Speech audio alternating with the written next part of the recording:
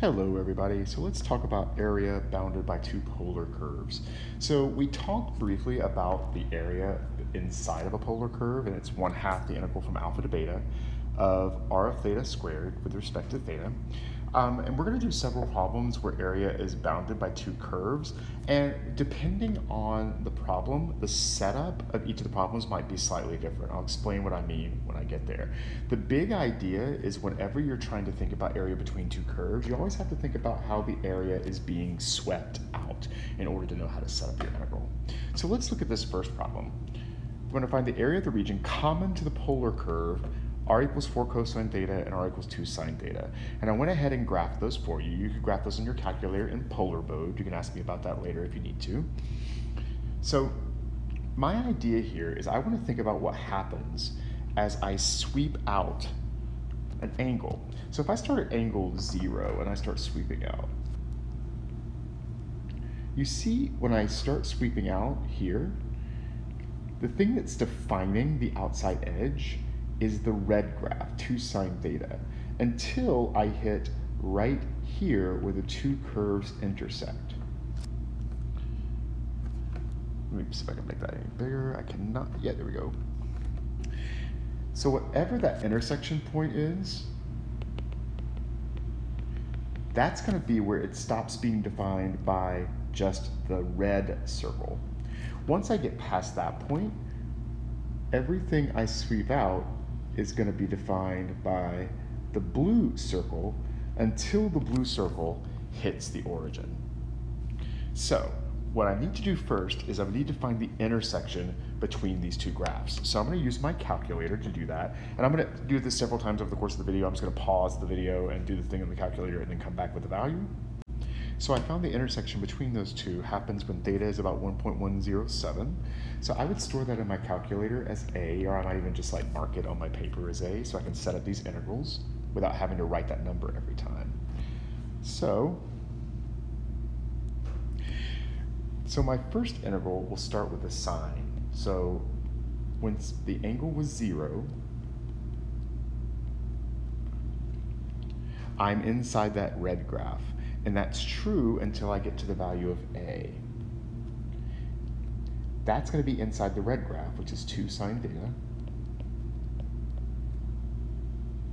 And then after that, with the green, I'm adding the area that starts at A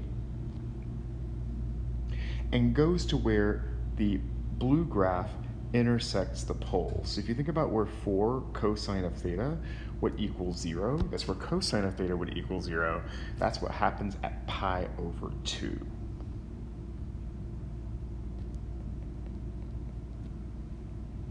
And then that would be inside this graph.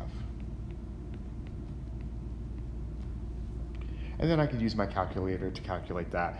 For the purposes of this video, I'm just going to be interested in setting up the integrals. Okay, so now we're going to look at the second problem. So let me get my zoom out here.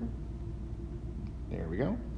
Well, I know I want the region of the area of the region common to the two graphs, so that would be this little region right in here. Now, you can tell that there's some intersection stuff going on, but again, we need to think about how the area is swept out. So the first thing we'll do is go ahead and find where those two graphs intersect so we know what angle values those happen at. So I would set those equal to each other.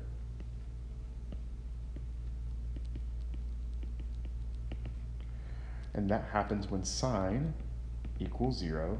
So theta would be 0 and pi. So this intersects at 0, and this intersects at pi. If I were to plug those into either r equals 2 or 2 minus 2 sine theta, I would get the appropriate landing spot for each of those. Now, if I start at 0 and start sweeping out an angle to pi, my sweeping, I'm going to zoom in on this again,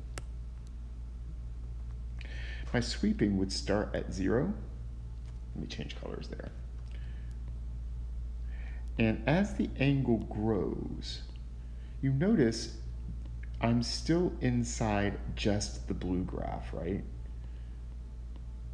Until I hit the pole, By the way, if I were to set that 2 minus 2 sine theta equal to 0, I would get that happens at pi over 2, which means when I hit pi over 2, my radius is 0. So if I keep going,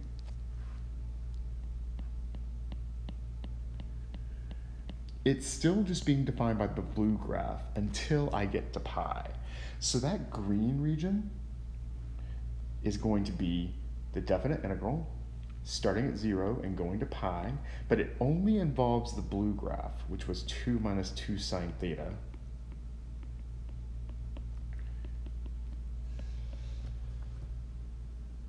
And then if I kept sweeping out the angles, starting at pi and moving onward, now when I look at stuff that's defined in the region, it's all defined by the black circle, up until I get to 2 pi. So the rest of that area would be 1/2 the definite integral from 0 to pi of 2 squared with respect to theta.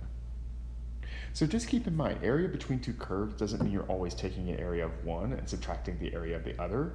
It all depends on how the area is swept out. So now we're going to look at problem number 3.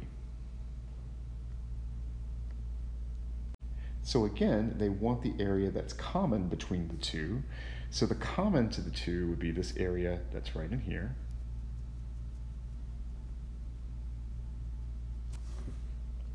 And then we're going to start looking at the sweeping. So when I look at the sweeping, if I start at 0, get my pencil switch back over here, and I'm looking at the area inside the graph,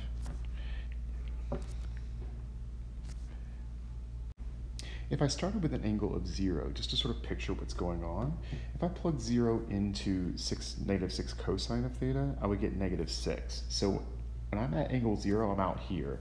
That's not in the region I'm looking for, right? If I plugged in 0 into the blue graph, I would get 2 minus 2, which is 0. That's here. So if I started sweeping out angles to start with from 0, we would be just inside the blue graph, right? Until we get to pi over 2. Now, as soon as we hit pi over 2, what would happen is we would start having to pass through the circle before we could get to the blue graph. So that means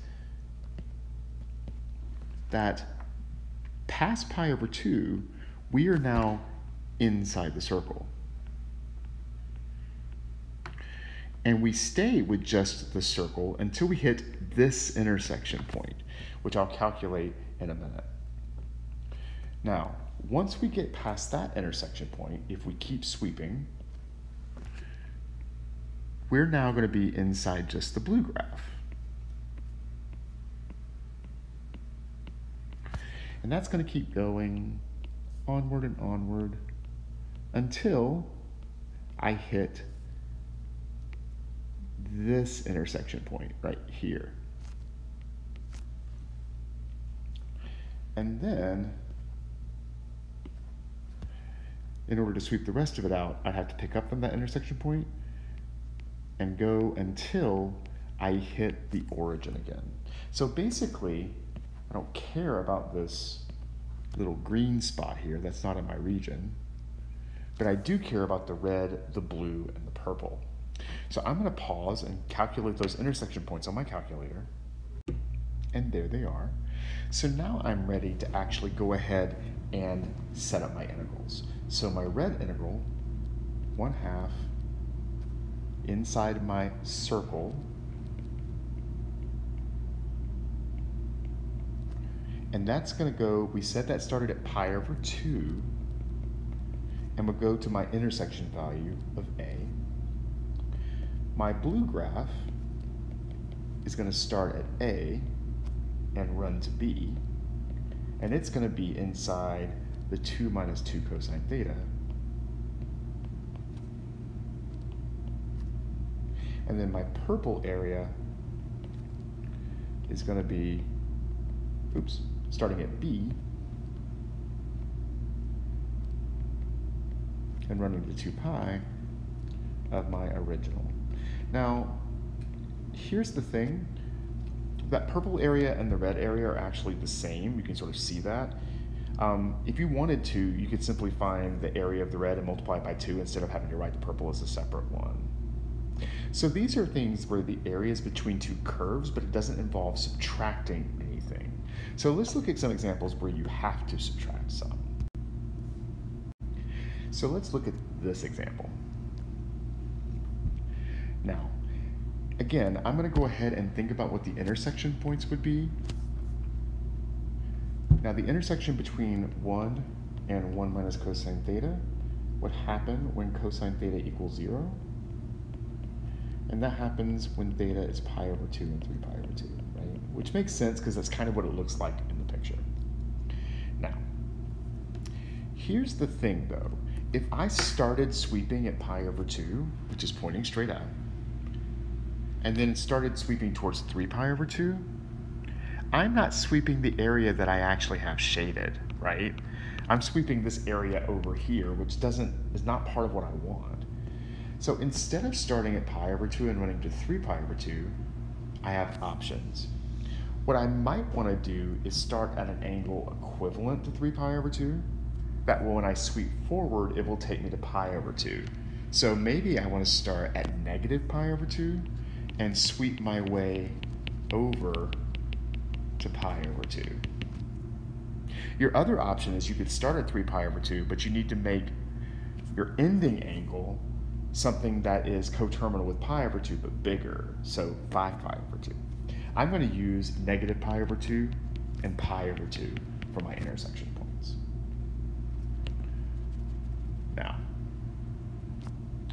rewrite that. Now when I start to sweep this out, I want you to notice what happens. When I draw my lines, immediately, what I'm sweeping out to get to the circle, I have to pass through both of the functions to get into the region, right? So I'm passing through the blue one and then getting to the black one, and that happens all the way around. So this is an example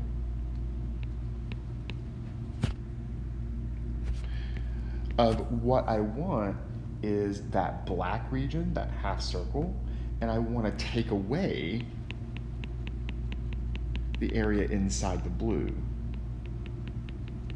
which is what I've colored here in red. This is taking an area of an outside function and subtracting an inside function. So when I write this, I'm going to go from negative pi over 2 to pi over 2. Both of those integrals, if I wrote them separately, would have 1/2 on them, and I would be squaring each one of them. So I'm going to put them together into one integral. And what I want is this. I want the outer graph, which in this case is r equals 1, squared, minus the inner graph, which in this case is 1 minus cosine theta, squared. And that would give me the area between the two curves. So literally when I'm sweeping out the area here, my sweeping bars, my arms, basically have to pass through both functions to get into the region. So that means that this is actually going to be the area of one minus the area of another. So I'm going to do another example with you so you can see that, and then we'll be done.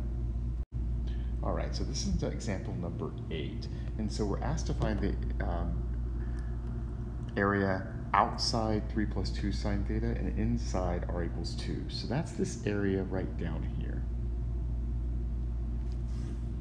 Okay, so again, we're going to think about sweeping, but before we start sweeping, we need to find the intersection points between these two. As you can tell, those are going to be important. So I'll pause the video and do that on my calculator. Actually, I can do that without my calculator. So 2 equals 3 plus 2 sine theta. So that means I want where sine is negative 1/2 and sine is negative 1/2 at 7 pi over 6 and at 11 pi over 6. So here's 7 pi over 6, here's 11 pi over 6. Now, when I start sweeping, again, I want to start at a smaller angle and sweep forward. So when I start sweeping, 7 pi over 6, immediately, in order to get to the shaded area, I'm having to hit both graphs. So you can see that each bar is going to start hitting the area with the 3 plus 2 sine theta, and stop hitting the area when it hits the circle, which is r equals 2. So this is another one where we're actually going to subtract the areas. So we have 1/2. We're going from 7 pi over 6 to 11 pi over 6. And then we're going to do the outer function, the one that's farther from the pole, minus the inner function.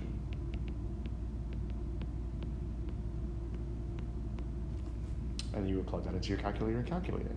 Now, if you need a little more practice with this, you can always go to Khan Academy and look at the problems there. There are some pretty good problems to try out.